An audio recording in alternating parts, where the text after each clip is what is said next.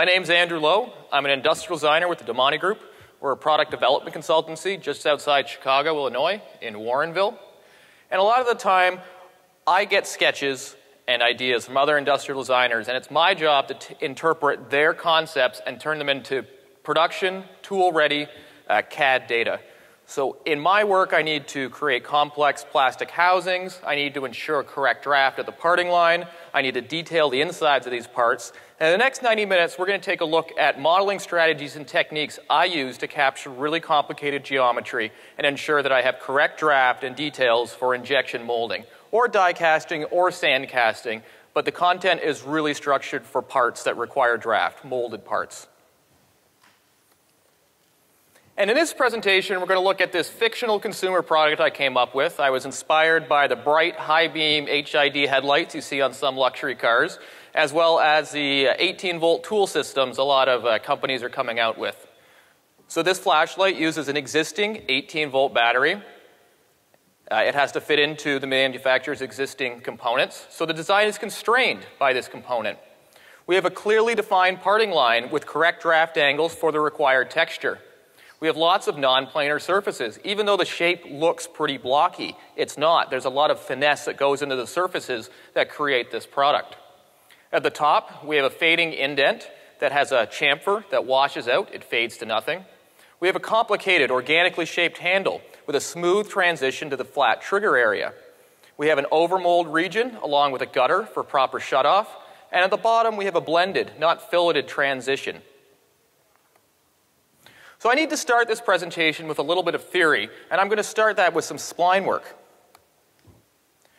In order to create good splines, we have to know how to analyze these splines. And the key to great surfaces is great curves. I use the curvature comb tool, which is a display showing the rate of change of a curve. And the way we create our splines have drastic effects on the quality of the curve. These splines are microscopically different. However, one was sketched by manipulating the spline handles. The other was created by adding a series of control points, and the spline is interpolated through those points. For any of you asking, this is the traditional spline in all versions of SolidWorks. They did add a new style spline in 2014, which we'll get to in a little bit.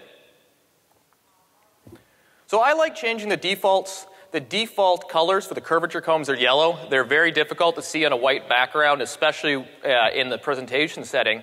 And as well, I like increasing the density so that way I can see more clearly what's happening in that curve. I have a lot more individual, maybe porcupine quills along that curvature comb. So let's take a look at the interpolated spline tool, the existing spline tool in SolidWorks. So there's different ways we can create geometry with this. And the cleanest is a two-point spline, which I manipulate by grabbing these control handles and moving them around. The second is a three-point spline, where I sketch a second point and I start manipulating the handles. I find this gets you into trouble real quick. If you can see, there's actually a dip or a spike in the curvature here versus the very clean geometry created by manipulating the two handles. If you do require a third point in your spline, you can have better control by using the control polygon. So let's jump into SolidWorks here.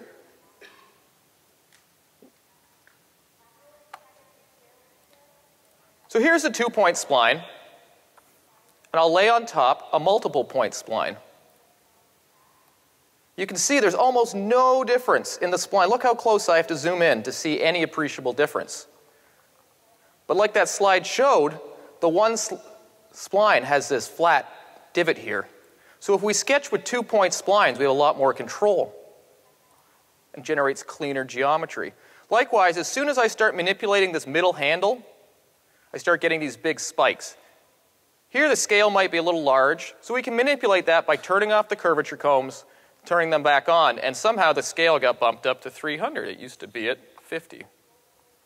So we can see that the more we manipulate this middle handle, the more cumbersome this spline can be to control. But if we do need that middle point, just hide that sketch. We can just grab the control polygon, and this is turned on by display control polygon by right-clicking the spline. And I can move these points around, but sometimes I still get that little divot in the curvature of the spline. So if possible, always try and sketch with 2-point splines and then manipulate the handles. Back into PowerPoint. But the new style spline in 2014 is a game changer in my opinion, especially when it comes to surface modeling. The style spline works similarly to the control polygon, but instead of having little gray points that we can't add dimensions to, I can actually constrain and control these construction lines. The new style spline is much smoother than the existing interpolated spline. It doesn't get those spikes or divots. It uses a new set of math. But because it's a little different to sketch with, it can be a bit foreign. But after a while, it makes some sense. So for those of you familiar with Rhino or Alias, the style spline is going to make a lot of sense to you.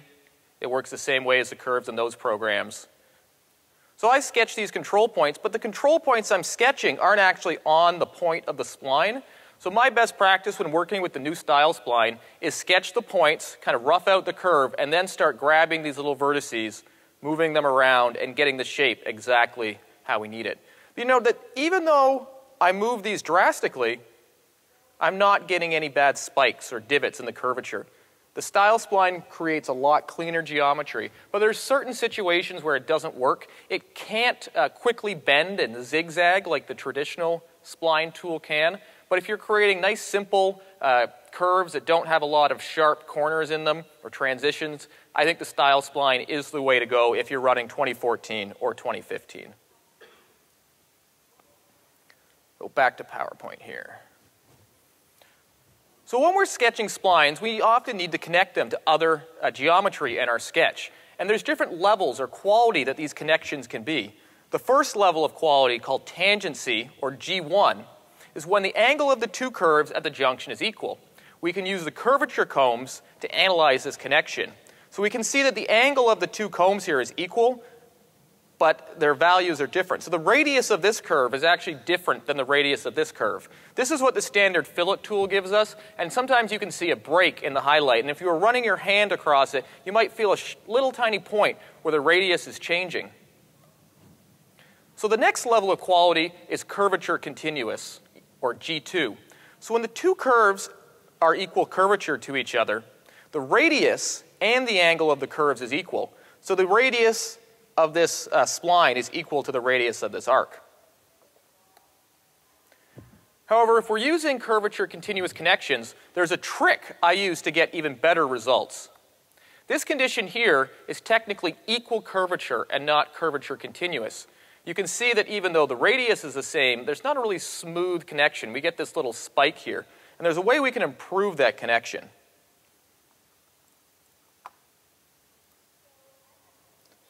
Come on, SolidWorks.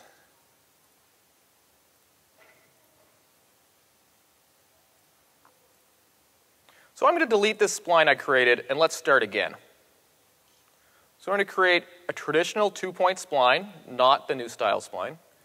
Sketch between these 2 points. I'll make it tangent to a construction line. And then I'll add the equal curvature relation here. And a lot of the time, SolidWorks makes the handles too long, so we can just drag that handle, drag it back, and then grab the curvature comb. And if I zoom in here, we can see we get that little spike. If I was to increase the curvature a little bit, I think we can see it even better. Maybe increase the density. So you can hear we get that spike. And there's a way we can work around that. If I were to collect these two lines and add equal curvature, even though I don't, note that I get this little lightning bolt here. And what this allows me to do is this new raised degree option in the property manager. If I just click standard, wow, we see that spike. But this is actually using a more advanced set of math, and it creates a cleaner curve. But let's say I don't want to have curvature continuity to this construction line. Maybe I just want it tangent. Well, I can cheat the system by right-clicking the spline, add curvature control, and I get this little lightning bolt. I can just drag it down to the bottom of the spline, and once it's added, I get that raised degree option. I'll click that, and I now have a much smoother curvature continuous relation. So if you are using the traditional spline, And we may need to manipulate it to get this little spike out here. With a little work, we can manipulate it. So this does create a lot better geometry. It's probably because I created the equal curvature relation first. This just works if we add the curvature widget on its own. So the better curvature continuous connections, add that little widget and you can get that raised degree and create a lot cleaner curves. So if we are creating a curvature continuous relation between two entities in a sketch,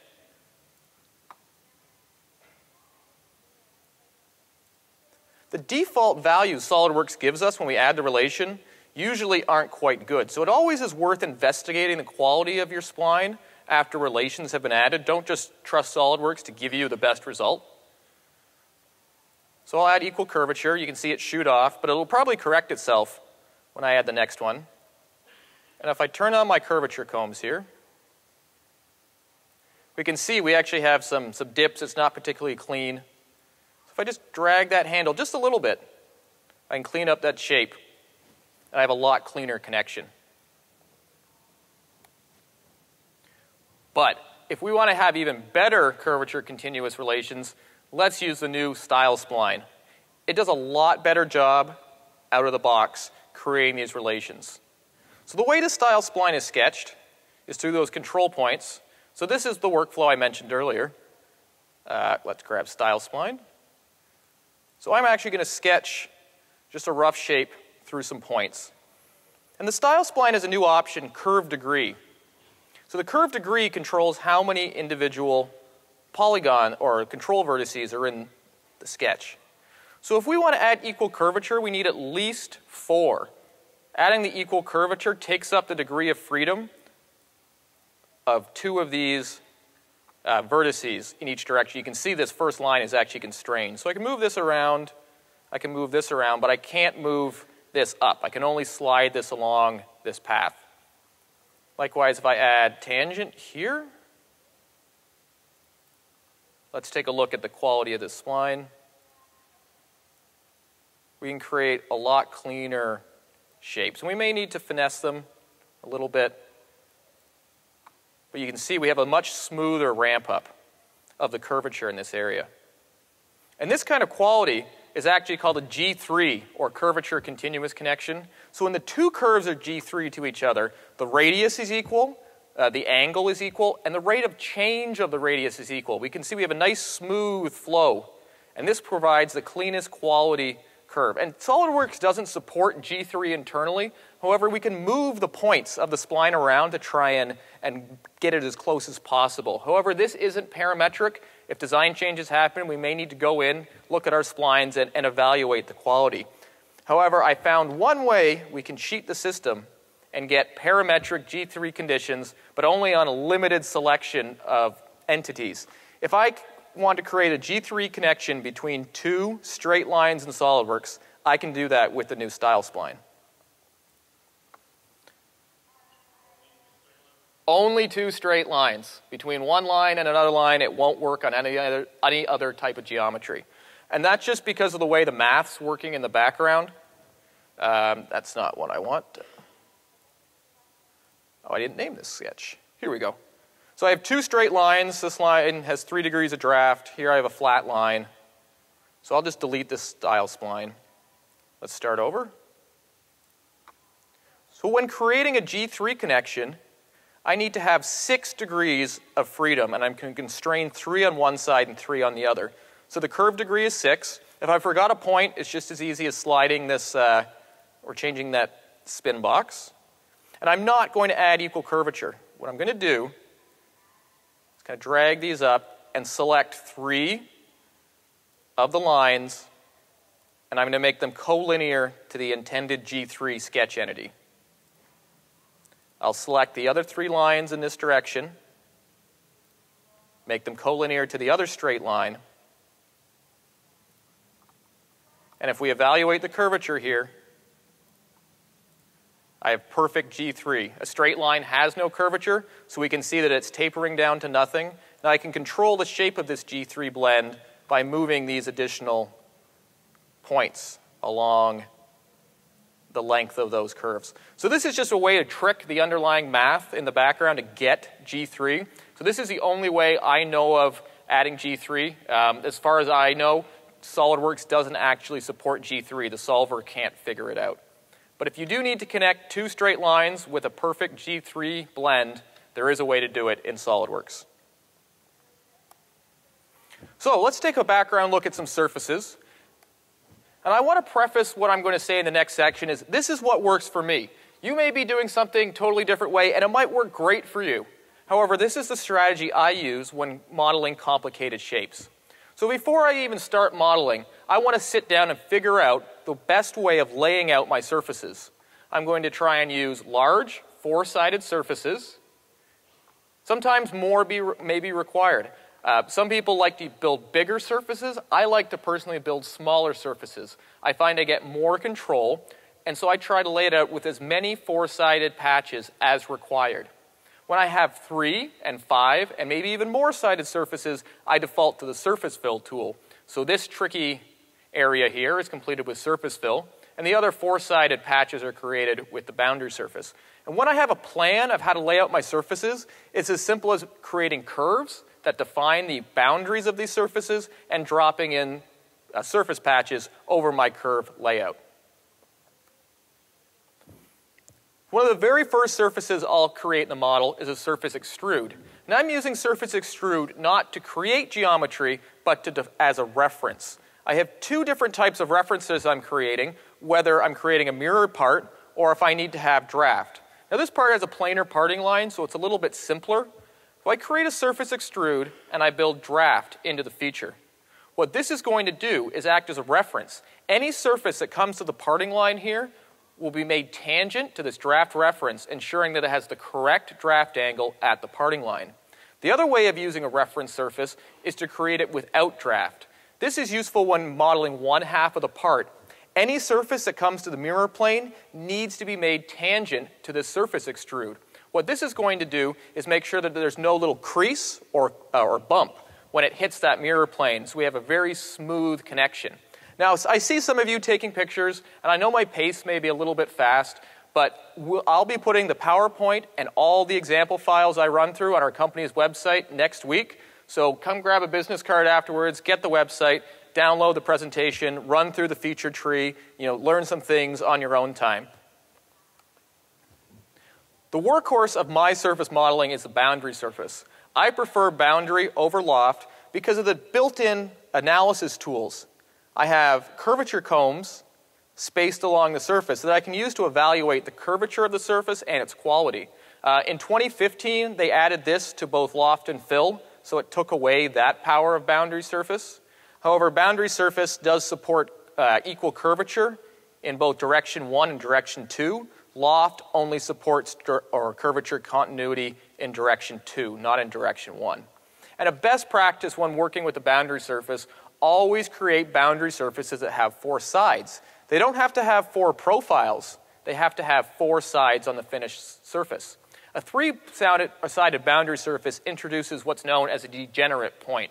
So this is all the math is coming together in one corner, and this degenerate point causes problems for fillets, surface offsets, and shells. It really doesn't like shelling. I know the shell tool's gotten better, but the surface fill works a little better for those 3-sided surfaces. We'll see why in a second.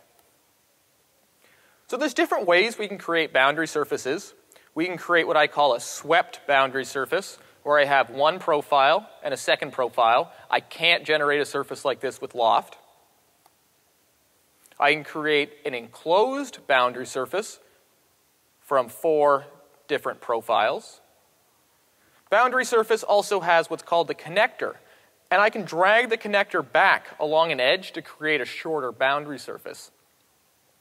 Note that the connector edits are not particularly parametric. If there's a big design change, they like to flip or revert back to where they were. The way I believe SolidWorks interprets these is a percentage along an edge. However, I find it's a really quick way to drag back and create a smaller surface. Usually, though, I'm going to come back and re-trim out this surface. So right now, I only have 3 profiles. This bottom profile is unsupported, and I like to think of it as kind of flapping in the wind. Because we haven't given it any direction, there can be little distortions in the curvature here, so I build it larger and then trim it back to an area of clean curvature. We also have the option in the boundary surface to trim by direction 1 or 2. So if we look here, we note that the profile in direction 2 is actually much longer. And without this option on, the surface would extend all the way here. But I can have larger profiles and then build four-sided surfaces within those larger profiles by enabling the trim by direction 1. The boundary surface supports tangent and curvature continuity in both directions. A lot of the time when adding the curvature continuous option, it will pop up this error message saying the guide or profile curves does not match. And I believe this can be discounted. I see it all the time, and I always just click OK. And what's happening is I think that SolidWorks is the math isn't entirely perfect. The curves may be slightly off, maybe 0.01 of a degree, and it pops up this error message. I just hit OK, and the real way to evaluate the quality of the surface is these curvature combs. The other option on boundary surface is the tangent influence. What tangent influence does is gives more preference to the shape in one direction than the other. So we can actually use this to kind of pump up or inflate the surface in one direction. Here I had to increase it from 0 to 100. We can actually see that this curve tapers down to nothing here, but by increasing it to 100, I don't have that taper in the curvature. So the surface fill is one of the most powerful features in SolidWorks. And the reason it is surface fill generates a four-sided surface. We can see this yellow grid and the red rectangle outlining it. It's a four-sided surface. It then trims it back to fit within an n-sided boundary. Here I have 7 different edges, but maybe 5 actually distinct kind of profiles, if you will. And the boundary or the surface fill is built large and then it's trimmed back to fit that opening. So a lot of the time we may require curvature on our edges, but try and default to tangency. The reason is curvature actually can distort the surface. I applied curvature to these 3 edges, and look what it gave me. It gave me this big bulge here. By just adding tangency on the edges, I actually had a much cleaner result. And we can use some of the surface analysis tools to evaluate if we have a curvature continuous connection or not. So I like this graphic. I think it illustrates the difference between boundary and surface fill well. So imagine the outline of the patch as a frame, and we're stretching a rectangular tarp. The tarp can be any shape or size, but it always has to start with 4 sides.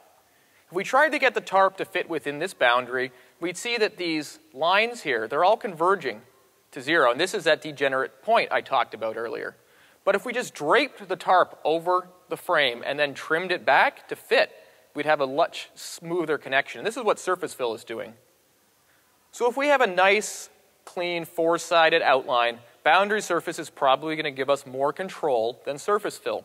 But if we have this 5-sided opening, surface fill creates that large 5-sided patch and then trims it back to fit within the boundary. So we have some ways of analyzing surfaces and the continuity between them, and I prefer using the zebra stripes. So the zebra stripes, if we have 2 edges coming to a sharp point, we can see they don't actually connect.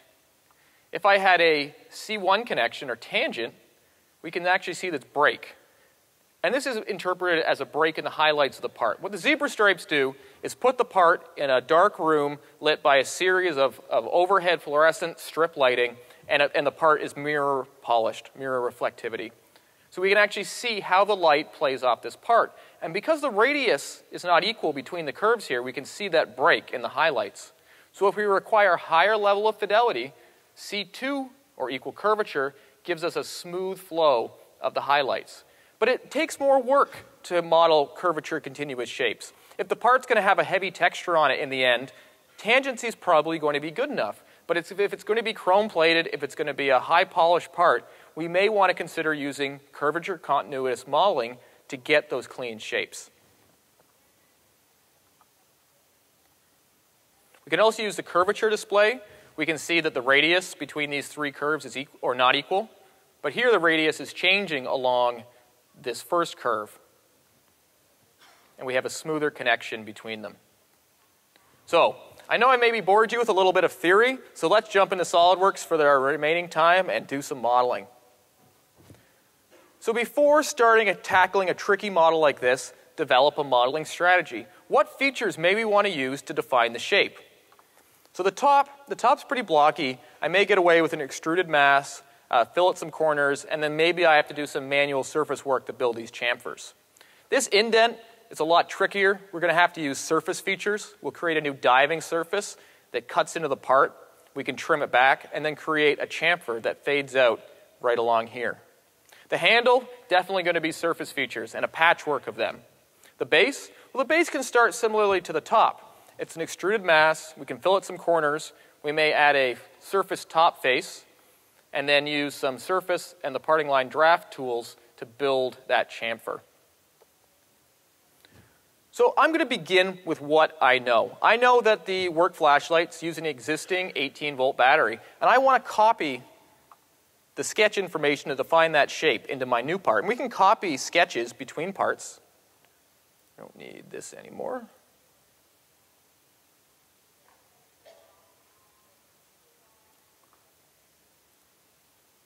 Oh, sorry, I did need that.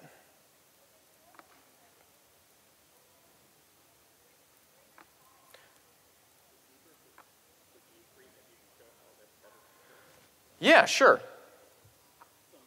Okay. So here, I'm going to copy. I have a sketch. I can't right-click and copy, but if I select it, Control-C, jump into my other part, select the plane I'd like it to go onto, Control-V, I've now copied it into the part.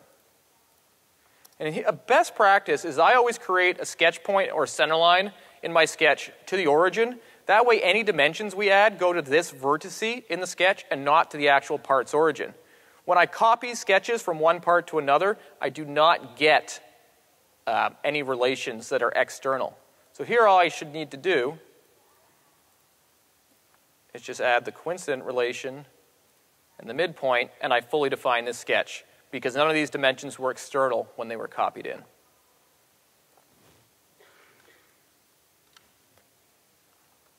So I'm starting with what I know.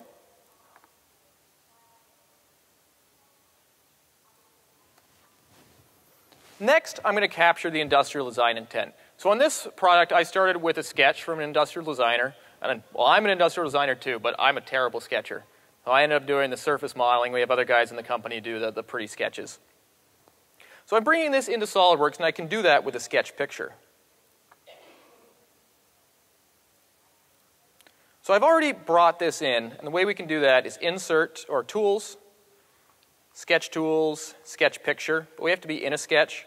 I'm not going to do it because I had a crash a couple times when storyboarding this. But we can, the first thing I do is drop in a construction line and throw in a dimension. And that way, I can double-click the sketch and drag it and scale it to that construction line. There is an auto-scale feature. However, I find it doesn't really work well. I just manually scale and adjust the shape to that construction line. The next thing I jump to is creating a layout sketch. The layout sketch is used to capture all the critical dimensions of the part. I might have one on the right plane, the front plane, the top plane if required, and I spend a lot of time on the layout sketch. I try and build as much intelligence in the layout sketch as possible, so that way if critical dimensions of the part change, I can jump into my layout sketch and quickly change them, and the layout sketch should update accordingly.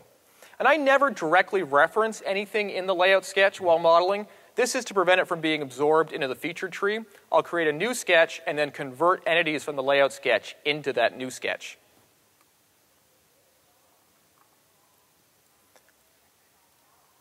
So you can see that I kind of have the ortho views roughly captured with the layout sketch. And one thing I always do in the layout sketch is dimension to virtual sharps. I don't try and build fillets into it. Fillets we can add later.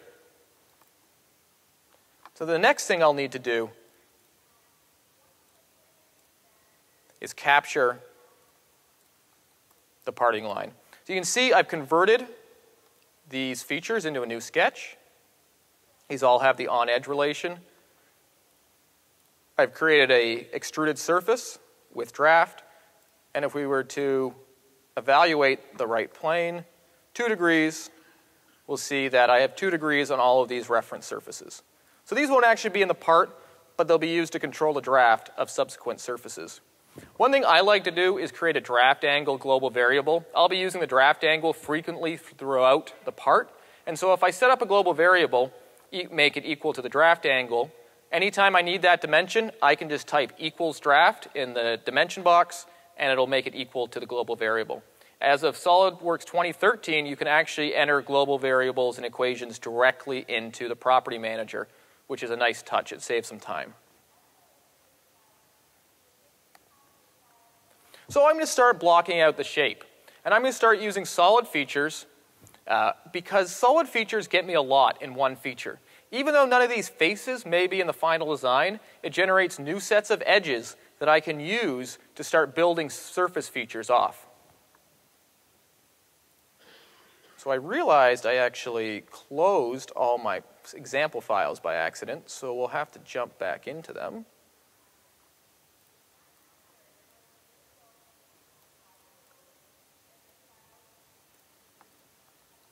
So I created these masses, just simple extrudes. I have some cuts shaping the front, shaping the back. But at this point, I'm going to have to start using a lot of surface features. So the top of this drill, or not drill, flashlight that looks kind of like a drill, has a surface top. But if I were to just create the boundary surface without any inputs, I may not have the correct draft of the parting line. So let's create this boundary from scratch again. I'm going to show my draft reference, and I'll hide the solid body. So this feature is created from an edge on the reference surface, and I've added that tangency to face. And I also have a curve here. So I couldn't just start with a simple sketch. The reason being is that I can't use the draft tool to add draft after the fact when doing this modeling. I have to build it into my features. We look at the bottom main mass feature. I have a center line made equal to the draft reference, and then my spline is made tangent to that 2 degrees. I can't rely on the draft tool. I need to be building draft into all of my features as I model. So when I create this surface, I need to think of my pull direction. I need to shape it accordingly. So I've built my top surface, and how do I get it into the model? I use replace face for that. Replace face, I can take a surface body I've created and merge it into an existing face. If this block was larger, I might be able to use surface cut. Surface cut's also useful if I don't have a face to replace, if I'm perhaps cutting away some edges. And then I like keeping a clean model. I use body delete and remove that face from the model. So moving down the tree, let's start taking a look at the chamfer on this bottom part. So there's 2 ways of creating chamfers. One's using the chamfer tool, which gives us unpredictable results because I'm chamfering this edge. And the other one is generating new edges that I'll use to manually build a chamfer with surface features. So I've created a boundary surface here, and what I'm doing with the boundary surface is using the split tool and cutting this solid body into 2 separate bodies. What that does is generate new edges on the part. I could use the split line feature, but when it comes to filleting, splitting the model is going to help us out, and we'll see why in a second. But if I were to look at this part from the front, I actually need a little bit of draft on this edge to kick it out. The reason being is if I didn't have that draft, I might not be able to pull that edge out of the tool. So how do I do that? This is a curved face. I can't create a sketch on a curved face. What I can do is create a projected curve. So here I just have a sketch on the front plane, and I have a little bit of draft kick. It's not a straight horizontal line. The projected curve works by taking that sketch and projecting it onto the face, creating a new 3D curve. So now when I create the boundary surface between these entities, I actually have that right draft. Going back into PowerPoint, we'll see why that's required. So if I didn't have 1 degree kick here, if this was just a horizontal line, the yellow indicates I don't have 2 degrees of draft. If I were to have that 1 degree kick, I get that correct, 2 degrees of draft, we need to be aware of all the edges in our model, and we can't necessarily build straight edges. Everything has to have a little bit of kick. This little sliver I'm not concerned about because I'll end up filling this edge anyways, and the fillet will make this go away. Go back into SolidWorks here. So once again, body delete, cleaning up my tree. I'm going to create another draft reference surface, which is going to define the chamfer. So the chamfer, when viewed from the top, let's hide these bodies. If we zoom in, this edge is not actually concentric with this edge. It kind of kicks away. So once again, I need to create a new profile. And I've created a curve, a projected curve again, projecting a curve onto this edge, and now I can create my boundary surface. So I have that previously created edge, along with the curve, the projected curve, my tangency reference. I need to make sure that I'm tangent to this face for the correct draft. And I've now built the first face of the chamfer. I'll use surface cut to cut away the chamfer, body delete to clean up my model. The next edge is a little simpler. I'm not too concerned where this edge lies, whereas here I wanted a little bit of kick. So here I'm using parting line draft to build my chamfer. So I've selected the top plane as the pull direction. I've selected the edge to be chamfered, and then it kicks that back. So using surface, generating new edges, building surfaces between them, or generating new edges and using the parting line draft tool can be a way to create much more controlled chamfers on our model. So to recap, I need to create projected curves sometimes, be aware of that draft ref kick. I'm building the chamfer between the new sets of edges I've generated, and I'm using parting line draft tool to finish the other face. So now we need to fillet the corners. And I have 3 different fillets here. The first fillet is when I split the 2 bodies in half. Because I have 2 separate bodies, the fillet hasn't actually propagated to this second body. If I had combined the bodies, the fillet propagates and kind of pollutes this line. It's not a clean transition between here. And if I were to fillet both faces, I actually get this result. So how can we finish the chamfer, or sorry, the fillet? So here I'm using face fillets. The reason I'm using face fillets is I have the curvature continuous option. I want that C2 connection between faces. The downside of using the face fillet tool is that I only get 1 fillet at a time. So here I added the rough fillet, and now I need to finish the fillet. So even though I had a bunch of features show up, I always try and name the majority of my features, and if I'm not naming them, I'll dump them into a folder that describes generally what happens. That way, if someone else is working on the model, they can interpret what I was doing and have a better idea of what feature generates what. So the split line tool can also be used to generate new edges. So here, I'm splitting faces on the model, and I'm outlining a perimeter for my fillet. I had to extend the face here, and then on the top plane, I created a new style spline because they're smoother, and I made the style spline curvature continuous to this edge and this edge. I've used that to split out the face, delete face, and a surface trim to create a boundary. So fillets can be built manually. We just need to split out the edges, use surface trims and delete face to build that bound or patch outline. And then here I'm finishing it with a boundary surface. So here I've set up curvature to face, curvature to face. These 2 edges don't have any relations on them. And if we zoom in, we look at the purple curvature combs. They may be a little hard to see on the screen, but they taper down to nothing. We have a really clean, smooth blend. And if we were to evaluate with the zebra stripes, you can see how the light flows cleanly. Especially this one, you can see how there's no sharp jump. It's a nice clean blend between the 2 faces. So I can use surface knit it back into the model, and continue adding the chamfers. But now I need to put the 2 halves back together, and this is easily done with the combine tool. combine adds two bodies. But sometimes combine doesn't work. There can be microscopic little differences in the two faces, and Parasolid, the kernel, doesn't like that. So what I do is delete one face, delete the other face, these two bottom faces that are touching each other, and then I can knit the two halves of the model together with surface knit. So to recap, we can use the features where possible to get us as much as possible. So I'm using the face fillet to get as much of the fillet as possible, but it doesn't give a good result on the top.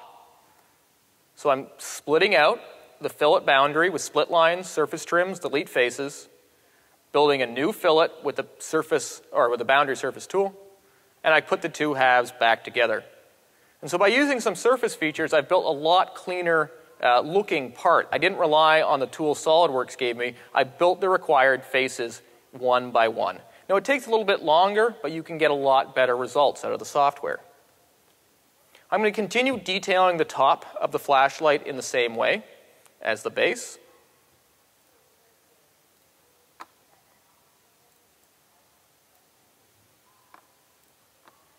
So I'm starting out with some rough surfaces. This guy in transparent green is a boundary surface. And you can see here why having edges on my model can help me. I created this solid block.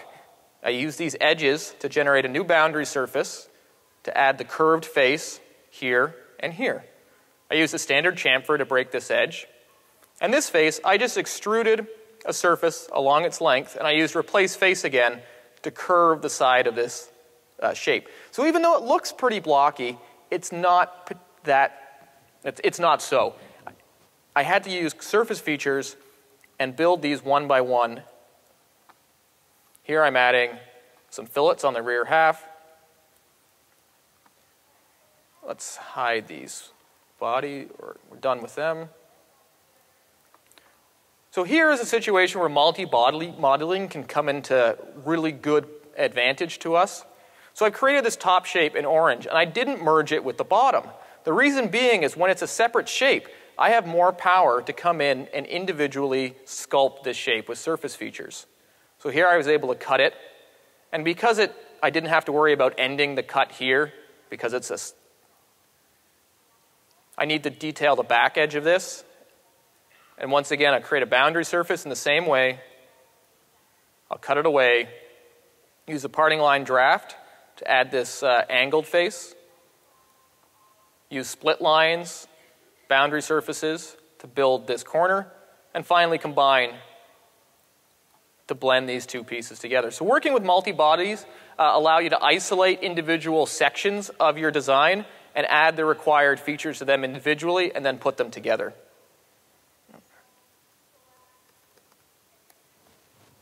So we're detailing the top. So now let's take a look at the indent and the fading chamfer. So these kind of shapes, they can look difficult to model, but they're actually really, really, really easy. So I'm preparing the indent area. Because I modeled everything with virtual sharps, I need to round off these corners, and I'm using the face fillet tool with the chord width option. What this does is create a fillet that's equal in size despite the geometry it may be applied to. So these two look the same size, even though this face is at a different angle between these two. So chord width is useful if we want to have a fillet that looks the same size along its length. So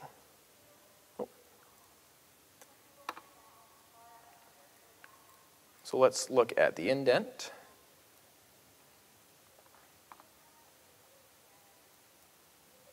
You can see here I put it into a folder. So I created a midplane, a symmetric surface. This is a nice little tool. Just pick two faces and it generates a plane symmetric between the two. I'm starting this shape with a boundary surface. We all know by now that there's a tangent or draft reference surface that this is made tangent to. There are those fillets. This is just a surface extrude, making this patch because it's straight. I needed to trim it back a little bit to create a area for my fillet. Otherwise, it might look a little pinched here. I kind of wanted this curve to match this curve. This is just a boundary surface, the same way as I've generated the previous fillets. Knit together. And here's where it starts to get a little tricky. I need to create a diving surface. So on that midplane, I created a new curve, and you can see that the curve actually cuts into the part. So the resultant surface, we can kind of see it dives down into the part. And this is going to give us an area for the chamfer. I need to complete the transition, and I'm using surface fill here to do this. The reason being is that because surface builds that patch larger, that four-sided patch, and trims it back, I don't have to worry about this shape. If I created a boundary surface here, this shape would influence the boundary, and I might have some weird kind of lines going through it. Surface fill is a little better here. I use a knit it in the model. And now I trim away the area of the chamfer. So I have a sketch here. I didn't use an offset because these are angled. And even here, I didn't use an offset. I just like adding the parallel and adding a dimension on top. I find it works a little better. I also wanted to have equal curvature blends here. And a good way of adding or dimensioning them is to create a standard sketch fillet. That way I can call out a dimension, and then I make it for construction, and then add the spline over the top and equal curvature to both handles. So what we can see here is that I have a perimeter that my chamfer is going to live between. And I have new sets of edges on my part.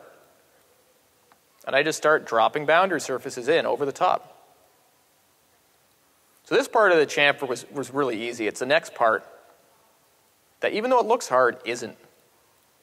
Because we created this diving surface, and this diving surface is tangent here and tangent here, when we create this new surface, it's automatically going to become tangent at this line. So I don't have any tangent constraints. There's no tangent or equal curvature on any of these flags, on any of these profiles. But if we turn off our lines, we can see that chamfer just becomes nothing, just fades out. So because we have this nice diving surface built, that's how we're controlling how these chamfers fade out.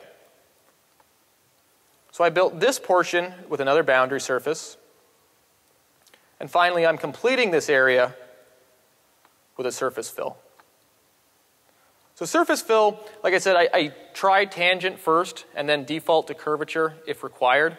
The reason I'm using surface fill here, even though this is four-sided, if we look at this corner here, we can see that this profile and this profile come to a knife edge, and the boundary surface really doesn't like this. So the surface fill helps us out by overbuilding and then trimming back. Finally, I knit into the model.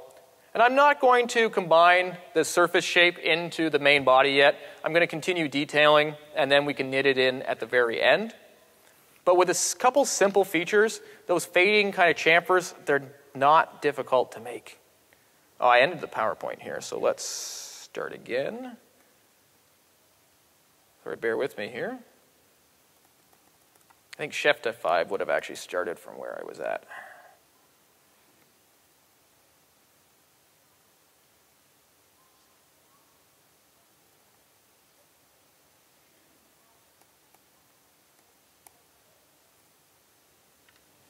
So we're starting the indent with boundary surfaces, surface extrudes as required.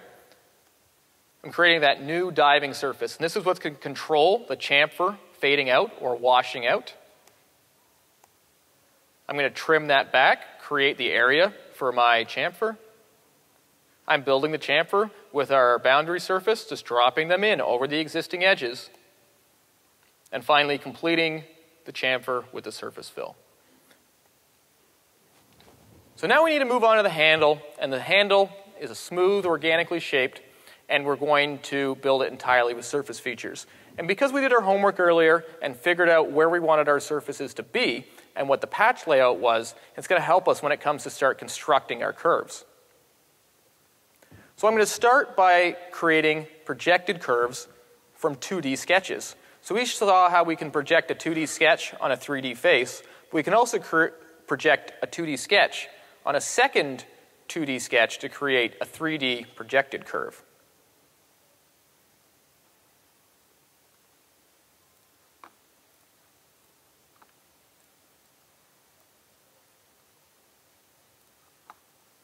So here's our handle shape.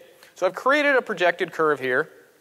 So note, if we investigate this sketch, So this sketch here is just kind of roughly in the middle of the handle. If we were to show our side layout, you kind of see it's in the middle. So I'm projecting this 2D sketch on this 2D sketch, which is converted from the front plane layout.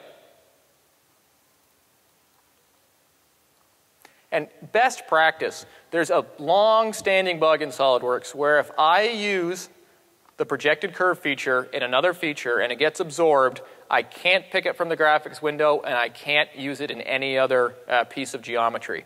So my workaround for that, I just convert it into a 3D sketch. So I convert into the 3D sketch, and actually the 3D sketch can get absorbed into my feature. I then hide them. I don't want to accidentally pick them and add relations to them. So I'm going to continue setting up some planes to outline the boundary of my four-sided surfaces. And I use the style spline here. Let's try and,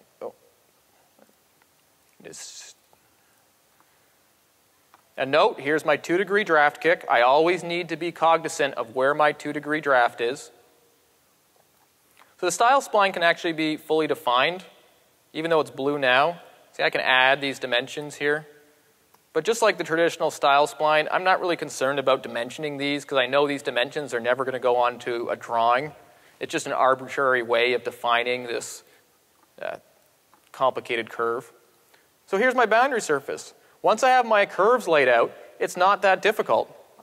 I'm creating 3D curves and dropping in boundary surfaces over top of them to guide the shape. Here I actually have a second or 3 profiles, one for the draft reference and a second for the middle 3D sketch.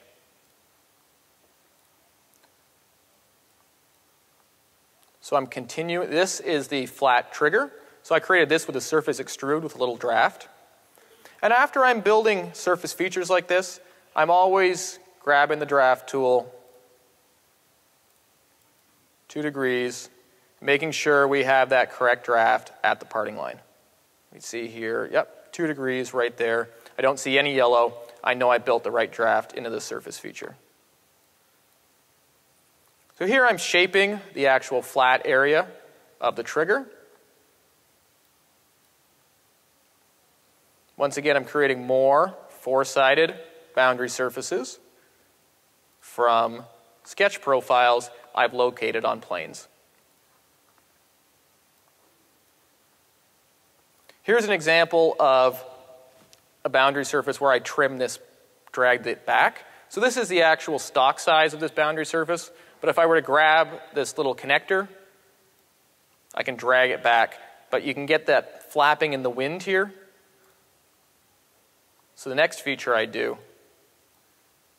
trim it back. I know that the top of this boundary surface has clean curvature. So I'm going to use surface knit these together, and I like to complete this area of the handle with a surface fill. But a best practice for working with surface fill, let's show the draft reference, is to create an offset of 0. So I'm copying 2 of the surfaces from the draft reference, hide the original draft reference body, and I'm knitting them into the model. So this gives me a closed boundary for the surface fill. But surface fill likes inputs. It likes to have direction from surrounding surfaces, and we can do that by creating guide surfaces for the surface fill.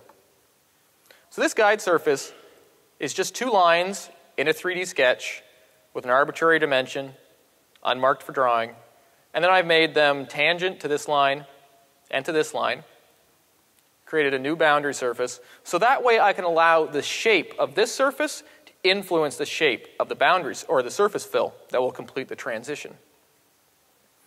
So here's my surface fill. Note, I'm only using tangency here. I'm starting my surface fill out with tangent. Let's turn off the sketches for a second. Turn on our zebra stripes. So here we actually may want to add the equal curvature relation to this edge. I'm evaluating the surface and see that, yeah, it's actually only tangent here. Here, this edge is curvature continuous, and the top edge is pretty good too. So I can go back into my surface fill,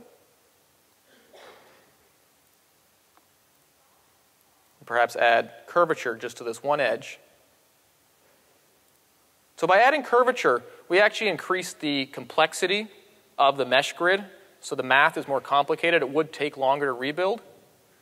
But if we evaluate, we now have that equal curvature here. I think I edited something incorrectly because on my previous example, this was a little smoother. So let's reload. Let's see where I was at before. I think it's when I dragged that connector. I had a detrimental change. Because I know I only had tangent on that surface fill before, and it was very clean. Let's turn off our sketches and investigate. Yeah. So zebra stripes can actually be read two different ways. We'd increase their quality, and we can have horizontal zebra stripes, and we can also have vertical zebra stripes. So depending on your shape, you may just want to have vertical zebra stripes. So here, if we see the vertical zebra stripes, we're very, very smooth through here. So don't just default to the one orientation. You may need to change the zebra stripes to properly see how light is reflecting off that surface. And I can also just investigate in SolidWorks and just use the shaded view. I personally don't like the way real view looks. If we turn real view on, I kind of have a bunch of reflections that really aren't helping me here. But if I had it off, it's not as shiny. It's a little easier to see how the light's moving around that surface.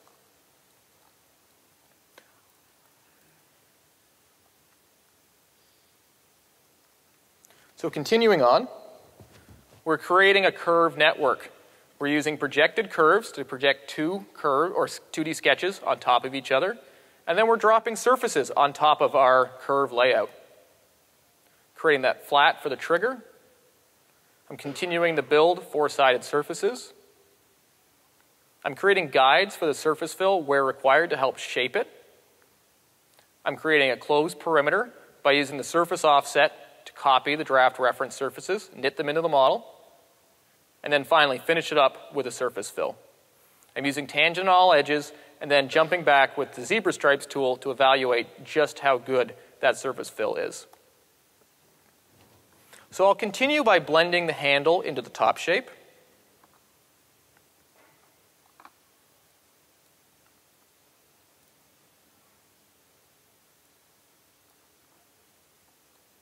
So once again, more four-sided surfaces. I have this big boundary surface I built between these two edges on purpose. I didn't drag it back with the connectors. This is another option. Even though I may have wanted the surface to end here, actually I do, I'm not going to use the connectors just because I know on rebuild they may not produce the best results. So I'm going to build that surface large, trim it back, knit it into the model, and I'm finishing this shape with a big surface fill. This is four-sided, and sometimes I use a boundary and sometimes I'd use a surface fill. There's really not a right way or a wrong way to do it. Try one technique. If it gives you a good-looking surface, go with it. If it doesn't give you a good-looking surface, maybe try the surface fill.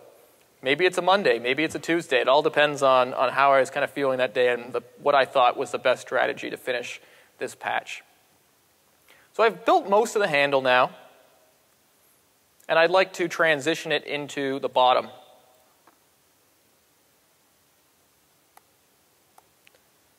Now I could have just added a constant radius fillet, which didn't give me the best result here, because the design actually isn't a fillet.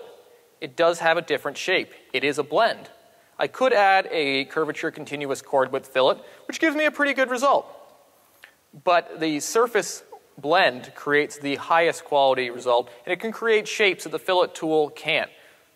So don't necessarily let the tools in the software dictate what the design ends up looking like. Really capture what the design is, and sometimes we have to use surfaces for that.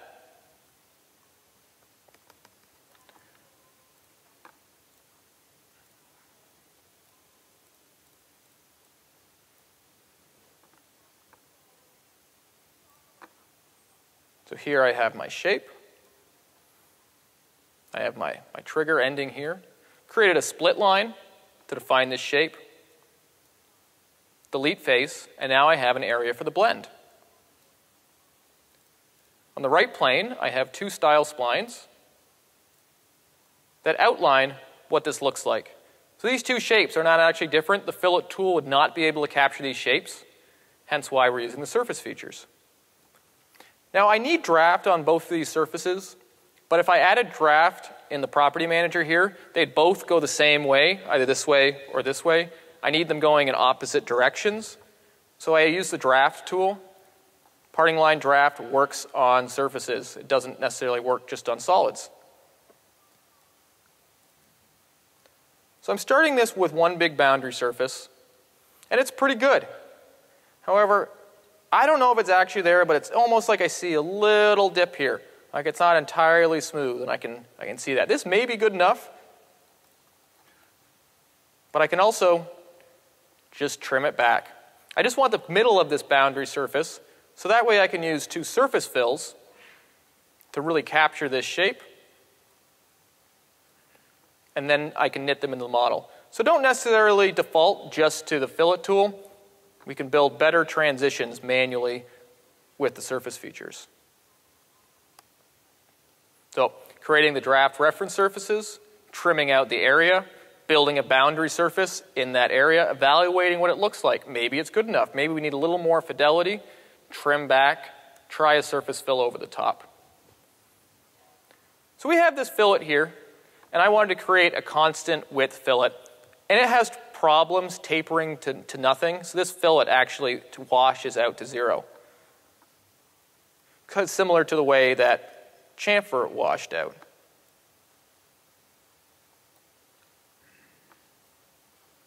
So let's take a look at how I built this feature. So I started by trimming out a portion of the corner. The reason I do that is by trimming it out, I can control exactly where this fillet ends. This is a good example of a constant width fillet. If I didn't have constant width on, see how much smaller the fillet is on this front edge versus the side? So chord width, or constant width, makes the fillet the same size along its length. So I need to blend this fillet into this large fillet on the back. I need to trim back the boundary like I did before, but I could just use surface fill at this point, and it'd probably give me a pretty good result. Pick the edges, tangent, apply to all edges. This last one, I need to flip the face. See, it's pretty good. It's actually here, it's not good at all. So, surface fill didn't really work here. We might have been trying to do too much with surface fill. So surface fill is a powerful tool, but sometimes we got to help it out. And I'm going to help it out by explicitly guiding the way I want this fillet to flow out. So I've created a new boundary surface between the very small fillet and the large fillet. I added tangency to face. And if we zoom in here, we actually see really bad curvature. We can see the combs spiking here. So I just trimmed it away. And we can actually visually see that. You can almost see a ridge here. So I know most of that surface was good. So I'll just trim away that ridge, knit. And now let's try surface fill. Ignore this purple line. It's a bug. Sometimes if you're working with the boundary surface, it'll leave an artifact, and there's no way of getting rid of it until you close the window and start over again. But at this point, I now use the surface fill. If I turn on, and it'll even, let's just reload to take a better look at what this finished transition looks like. That didn't even work. So I probably might have to close this whole window. Even though a reload, that feature hasn't even been built, it's still there.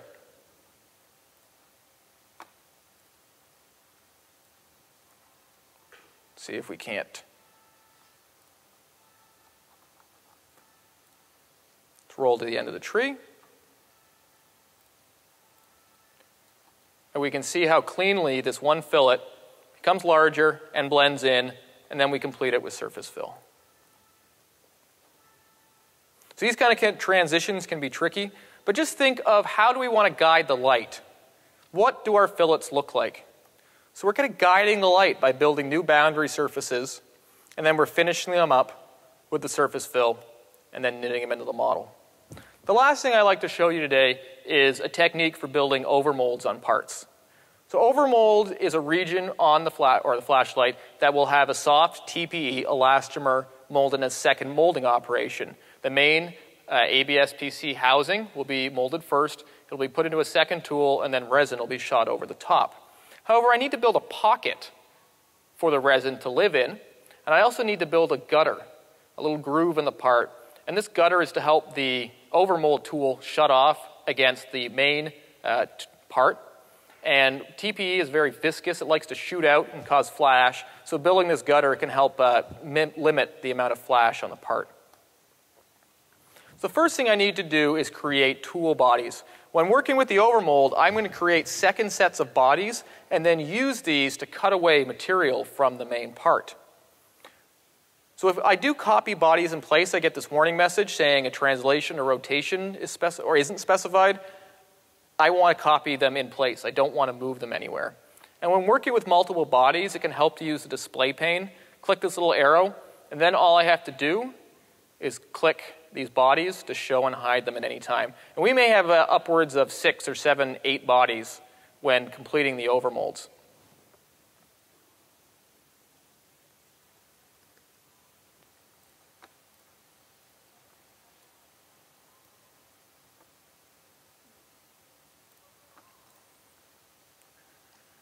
So let's take a look at the overmold. Roll up the tree. So here I've created a copy of the bodies. If we look at our display pane, expand the solid bodies, I have the delete face, which is the original, and then I have my copied body. So I'm going to turn off the copy body at this point, or the original body. I want to work on the copied body. And here I've created a cut. Let's show my bodies. So I have a layout sketch at the top of the tree defining what this looks like. So I've cut away the overmold region from the main body. And now I'm going to define the overmold thickness with the shell. So I'm removing this extra material from the model, and what I'm creating is a tool body. I'm going to create a positive shape of the overmold, and then I'm going to subtract it from the main body, creating a recess. Now add draft to the edges, but I need to remember I'm not drafting this part. I'm actually drafting the pocket in the substrate, so I need to be aware of picking the right pull direction. I have to add draft at the edges. Because I dimensioned to virtual sharps, I need to add fillets to round these corners off. I'm now needing to create the gutter body. So what I've done is created a copy of the shelled bodies. I've now used move face to move the faces back. I've moved the inside faces back 30 thousandths, creating a second body that's half the thickness of the first. I've next cut away the gutter area. So I've cut the thicker body back by 30 thousandths. So I now have a step in my tool body. If I had merged these bodies at one point, it would be almost impossible to create this complicated cut. I'd have to create a whole bunch of surface offsets. I'd have to create a whole bunch of surface trims. Then I have to create a surface cut. But if I don't merge the solid bodies, I can just use the cut features to build this step. I'm going to create a copy of the overmold body now. So this is what's actually going to fit in the recess. And I'll use combine, the add tool, to complete the tool body. So I now have this step built in, and it really only took a few features. It took a shell to get the first thickness, it took a move face to build half of the thickness, and it took a cut from the front plane, or sort of the right plane, and it took a combine. So instead of offsetting all of these individual faces and creating a surface trim, we can just think wisely with our solid features and working in multi-bodies to build this recess. So I did the same thing for the other shape. So I now have, I'm also creating the overmold on the top, but in the exact same way as here. And finally, I generate my tool body or overmold pockets. SolidWorks is thinking for a second here. Oh, that's the tool body on the top. So my final part is created by using a combine and subtract. So I created my tool bodies that have that gutter built in, and then I'm subtracting them from the main body. And if we zoom in here, we've now created a recess for the overmold to live in, as well as that gutter that we can use to shut off. And it didn't take us a lot of features to build this complicated groove. It's moving in multiple directions. And if we show, so the overmold bodies are only required for the toolmaker purposes. I need to create that pocket for the first part. Then I need to know what the external geometry looks like so that way the overmold tool can be built. So I'm defining the overmold region by cutting away what the overmold should be from the copied body. I'm defining the overmold depth with a shell, and then using the draft feature. I'm creating the gutter tool bodies by using move face. I'm cutting away a little bit of material with a standard cut extrude to create this step, and then I'm combining the two halves together. Finally, my main body minus my overmold bodies equals the part with the overmold recess and gutter. And here's the finished flashlight.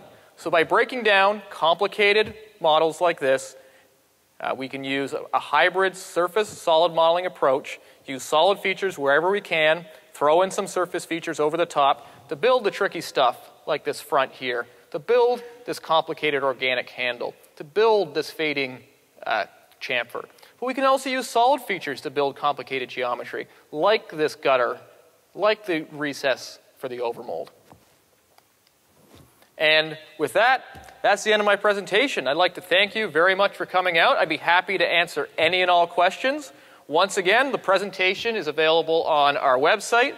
Come grab a business card. You'll be able to download that entire flashlight model, take a look at it. And if you did enjoy the presentation today, I'd love for you to use the new SolidWorks 2015 app on your phone. Be sure to give me a speaker rating. It's much appreciated. Thank you very much for your time.